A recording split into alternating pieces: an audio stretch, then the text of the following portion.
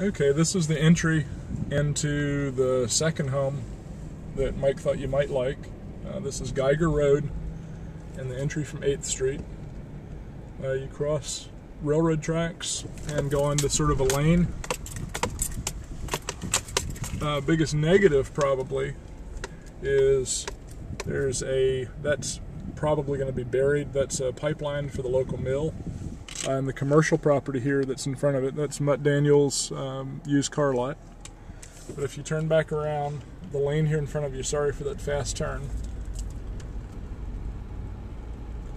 takes you to the property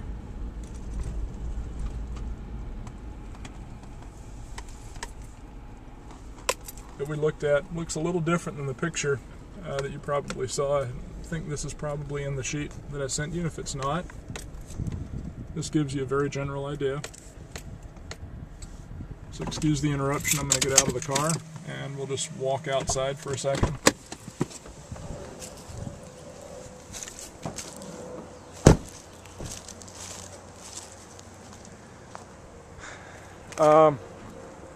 There's a lot. If you can see the garage to that side, the extra lot could be sold. They're asking $50,000 for it. Orange trees behind you. If you turn, I'll get Mike in the picture here. Orange trees. That's got some fairly mature trees here that looks like an orange, or is that orange or tangerine? Orange, that's it. But it is, nice thing, it is walking distance to Walmart, Winn-Dixie, and a few stores. And it is pretty private, but you could, like I said, you could have a lot next door that would be taken.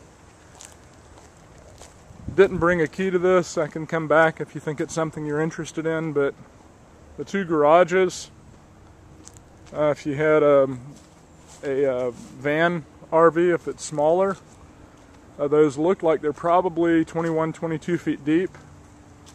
Could always partition something in the middle of one and leave it locked if you wanted to have an area with your van or RV in storage. If you go behind the house, this is the view. We're probably about on the property line.